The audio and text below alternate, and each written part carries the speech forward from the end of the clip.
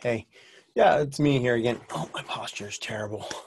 So about the thing that we were talking about here, I'm going to actually start drawing on the screen and we'll see what happens. All right, I'm going to share my screen here. Let's do a whiteboard and we're going to share that out. Now, in the design, we have these two things and we have to make sure that they move forward. When we move forward, it'd be good for us to take along what's with it over there to the other side.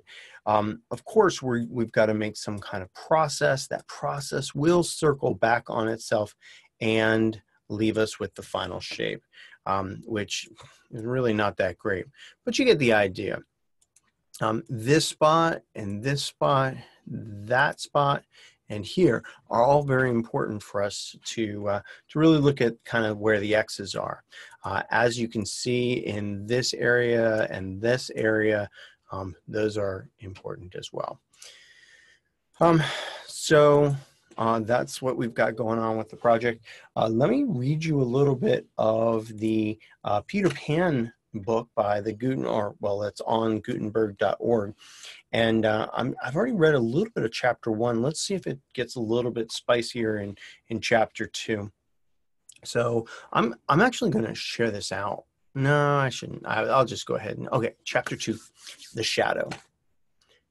Miss Darling screamed, and as if in answer to a bell, the door opened, and Nana entered, returned from her evening out.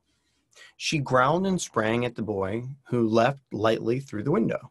Again, Miss Darling screamed, and this time in distress for him, for she thought he was killed.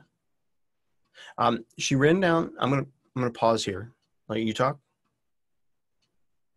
No. Okay. Yeah, that sounds good. Okay. She returned to the nursery and found Nana with something in her mouth, which proved to be the boy's shadow. All right. And I think that's going to be the end of this video as well. All right. So thank you for your time. Appreciate you working with me on this. Have a good day.